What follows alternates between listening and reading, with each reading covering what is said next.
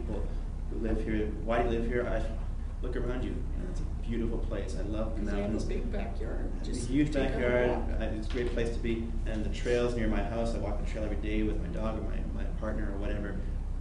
This is great, and it's free, and the view is free, and the air, the fresh air, and the clean water is free. Those are the foundational things that set up the idea of wellness for all people in this community, from the poorest to the most wealthy, and I think that is shared equally, and I think that is almost sacrosanct. We have to protect that, and we work hard to enhance that and to make that available. But all these other things, I think, are the next level up. But the foundational things can't be lost in the promotion of the idea, you know. And that's how you create that inclusivity, I think, in allowing the locals to feel a part of this as well, reminding them of the trails and that all things around us are part of the experience.